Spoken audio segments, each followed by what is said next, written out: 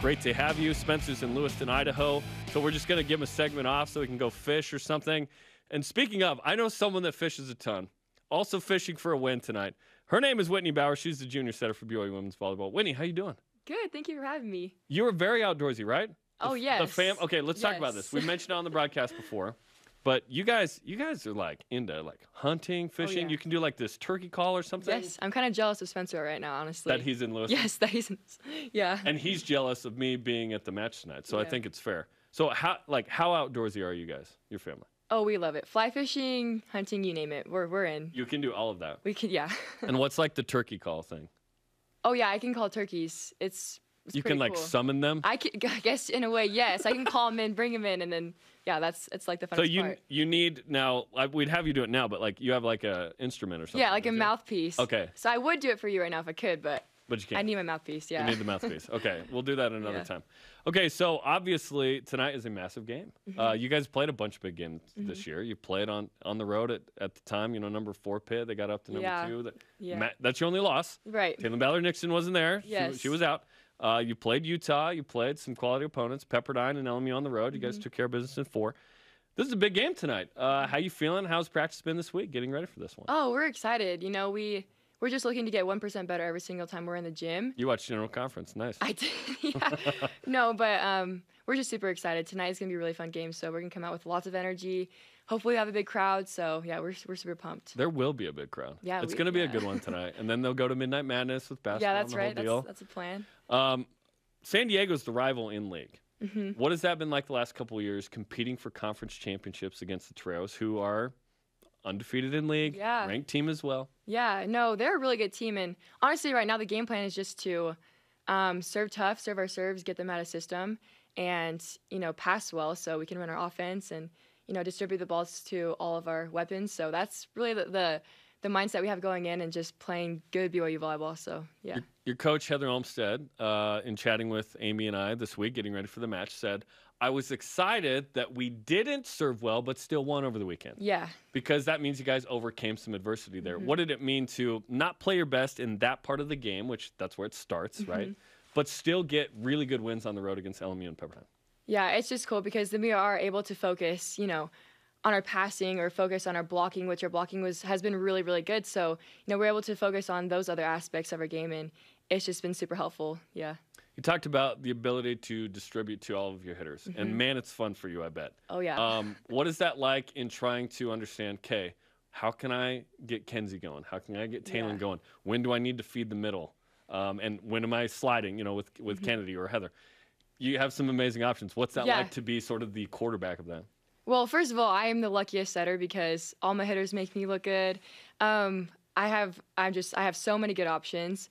I think it's more like understanding the strengths of each hitter. You know, Heather on that line on the slide is so good. She's so dangerous on the slide, and Kennedy hitting her deep corner shots, and Taylor and Aaron hitting their high line swings, and Kenzie's a beast in the front row and back row. So I don't know, just finding ways to help them score has really bettered me as a setter, but it makes setting so fun. We're talking with Whitney Bauer on BYU Sports Nation. I mentioned you're the teenage setter. So let's talk about that. You reclassified. You didn't have a senior year in high school. No. You came after your junior to join your sister, Morgan, on the team. You're both juniors now.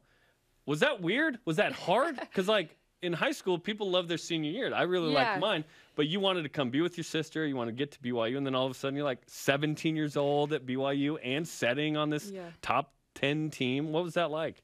Oh, it was a really cool experience my freshman year.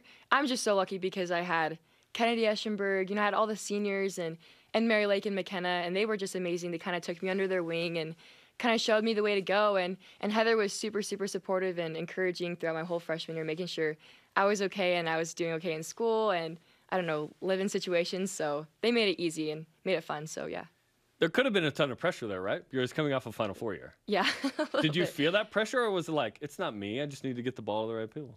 Yeah, that too, but I just wanted to play good volleyball, and I was just so excited to come in and play for, you know, the National Coach of the Year and play for, like, the best team ever, and they came off, you know, such a great season, and so I just think that I was just so grateful. I felt so blessed coming in and just more excited than anything. So it's 2 or 3 of the crowds this year have been top 10 all-time BYU. Yeah. Kind of hanging with that 2018 season where right. there were some crazy crowds.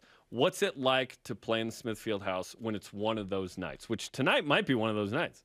Yeah, fingers crossed. But no, it's crazy. It's such a surreal experience. It's pure energy, and I would put BYU fans up against any other fan base in the nation, really.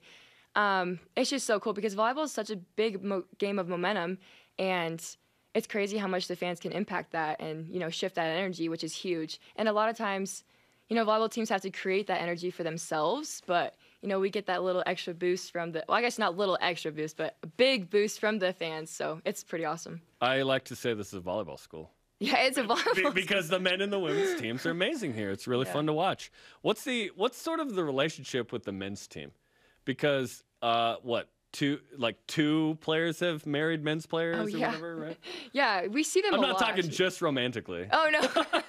That's fine. No, we see them a lot, actually. Yeah. We're always crossing paths. We see each other, passing through the hallways, going to the gym. And I don't know, it's super cool. We're always encouraging each other, and we're each other's biggest supporters. So. And then the coaches are siblings, of course, of the respective teams. Yeah. And then you share office space-ish. You guys are on the first floor, they're upstairs. Yeah. So, you're literally crossing a ton.